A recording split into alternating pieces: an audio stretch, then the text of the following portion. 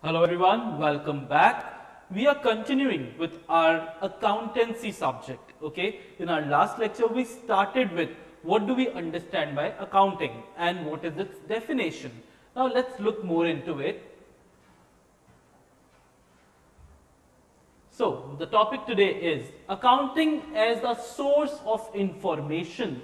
That in fact this is one of the most important reason why accounting is needed. In our last videos we saw that we cannot keep everything in our mind. As we cannot keep everything in our mind, we need to write it somewhere. But we cannot just put it like it must have happened with us also. We have written some important information somewhere and we forgot where we wrote it. Okay, then it becomes a hassle to find it again.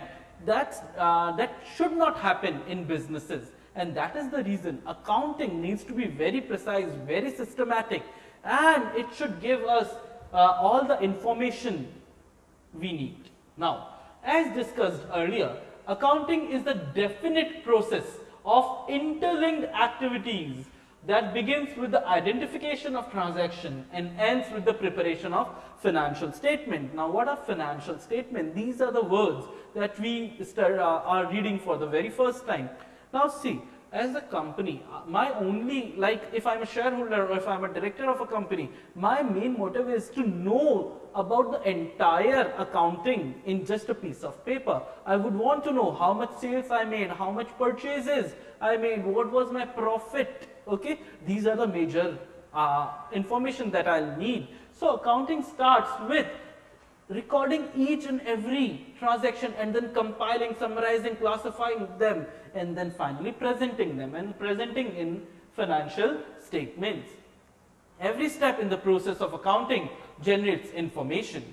Generation of information is not an end in itself. It is a means to facilitate the dissemination of information among different user groups.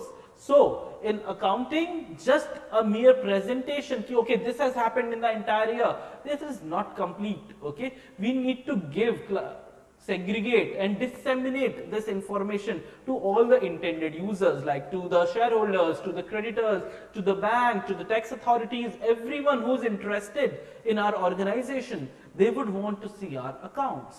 So, it is a means to facilitate the dissemination of information among the different user groups. Such information enables the interested parties to take appropriate decisions. Therefore, dissemination of information is an essential function of accounting. Let's underline this, that dissemination of information, what is the most important function of accounting? Dissemination of information. To be useful, the accounting information should ensure to provide information for making economic decisions, like whether to invest or not, whether to give this much salary or not. Serve the user who rely on financial statements as their principal source of information. So if I want to invest in a company, I want to buy shares of a company, what will I look at? I will look at the financial statements of the company. Key, whether the company is doing well or not. I will compare the financial statements of other companies as well, and then I make an informed decision. Next, provide information useful for predicting and evaluating the amount, timing and uncertainty of potential cash flows, key from where money will come in, for where money will go from my organization, and provide information for judging management's ability to utilize resources effectively in meeting goal, whether everyone who has been allotted a resource, like I gave a computer to someone, whether he is using the computer properly or not, that thing also can be recorded in accounting. Like every second day he is coming to me that I broke the computer, I want a new one. So effectively whether they are utilizing the resources or not. Next, provide factual and interpretative information by disclosing underlying assumptions on matters subject to interpretation, evaluation, prediction and estimation. Now, all those things which can be perceived differently by different person, the accounting gives a fair idea how it should be perceived, and provide information on activities affecting the society.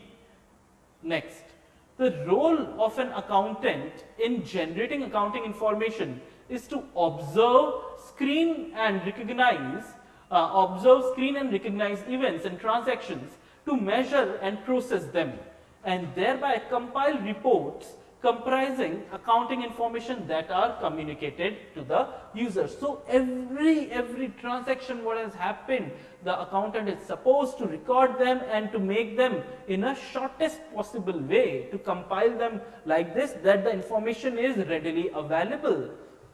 These are then interpreted, decoded and used by management and other groups. It must be ensured that the information provided is relevant, adequate and reliable. So, next thing that we need to remember is what about information, that we want the information to be relevant information.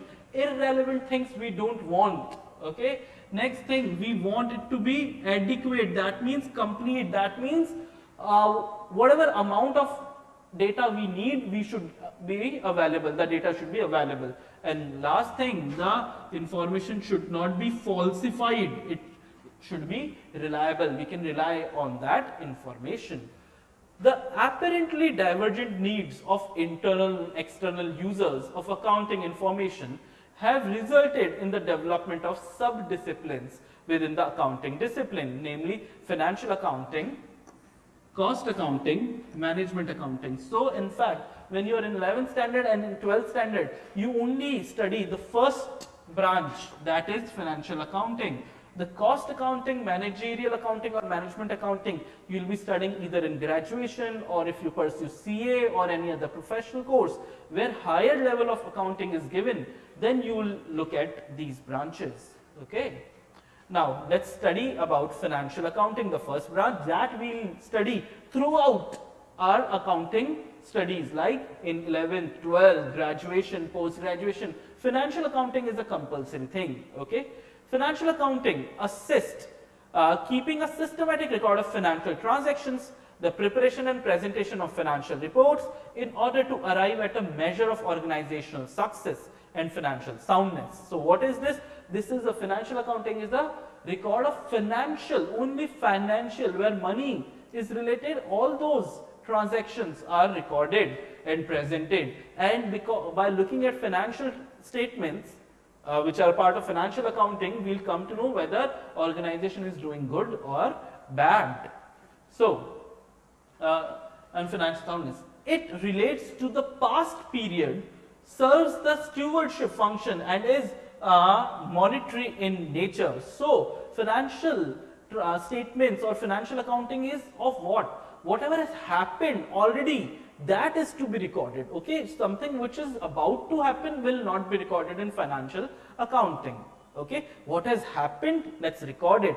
And by looking at it, it's a stewardship function means it anchors you where to go. Okay, all these things has happened. Oh, my budget was 1 crore rupee. I have already spent 70 crores. I have already written 70 crores. So for future, how to manage my 30 crore?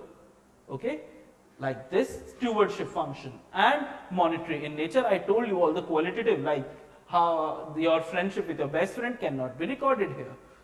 It is primarily concerned with the provision of financial information to all stakeholders who have interest in the organization. So, to provide them with the financial information. Second thing is cost accounting. I told you, cost accounting and managerial or management accounting you will be studying in your higher classes, in your graduation. So, cost accounting, let's get an idea what type of accounting is cost accounting.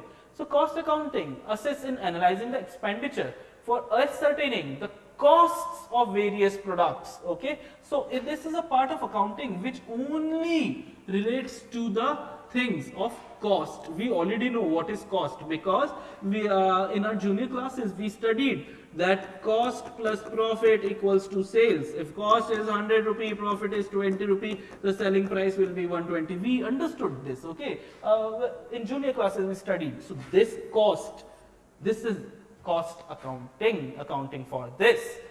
So cost of various products manufactured or services rendered by the firm.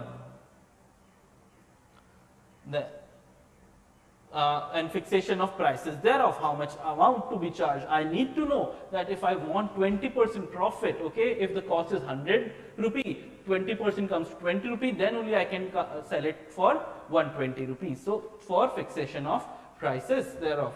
It also helps in controlling the cost and providing necessary costing information to management for decision making. Okay, how to reduce cost. This is what is going on in all the companies. Everyone want to reduce their cost, and that's how they'll increase their profit margin.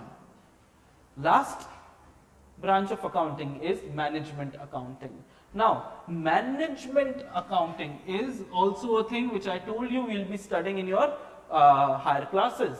So, management accounting deals with the provision of necessary accounting information to people within the organization to enable them in decision making, planning and controlling the business operation. So, who all make the decision in a company?